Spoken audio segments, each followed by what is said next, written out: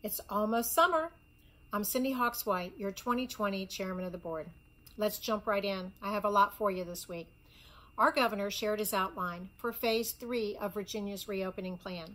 Although the date hasn't been set yet, HRRA is in a soft opening phase. So what does that mean for you? It means that our offices are open to members, but we're doing so safely and following the state's protocols for COVID. While visiting HRRA, you'll need to wear a facial covering within the building and observe social distancing. Hand sanitizer is provided, but just to be safe, it's a good idea to have some with you when you arrive. We're still Zooming all of our meetings and activities, but as of now, our first big HRRA event in-house will be the Affiliates Council Paint Fest charity event on July 23rd. Space is very limited, so if you haven't signed up yet, go to HRRA.com or use your HRRA app. We look forward to seeing you, your face, well, that is in a mask, very soon.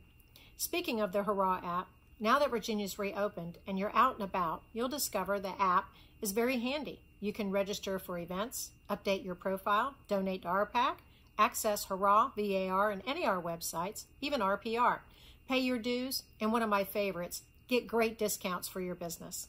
You'll find it super handy and when you're on the go. You can download it at the App Store or Google Play. It's easy peasy. Here's another important to-do for your list. If you haven't already paid your dues for the year and you didn't enroll in the monthly payment plan, July 31st is around the corner and it's the deadline for those who referred their payment. Don't let it sneak up on you. Why don't you go ahead and knock it out today? Visit HRRA or use your app. We'll even send you an email reminder, but don't let it get away from you. It'll be here before you know it. Last thing, I told you about Chesapeake's Small Business Coronavirus Recovery Grant last week. Well, I got some great news.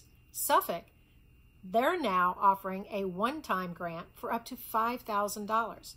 It can be used for things like utilities, rent, insurance, and other operating expenses.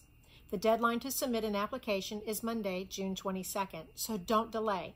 The Economic Development Authority plans to review and release the grant monies quickly. So remember, it's only for small businesses in Suffolk, and you must act quickly because the fund only has $200,000 in it. If your real estate business is located in Suffolk and you qualify, I'd hop on this right away. We'll provide the link for you with this video. That's it for this week.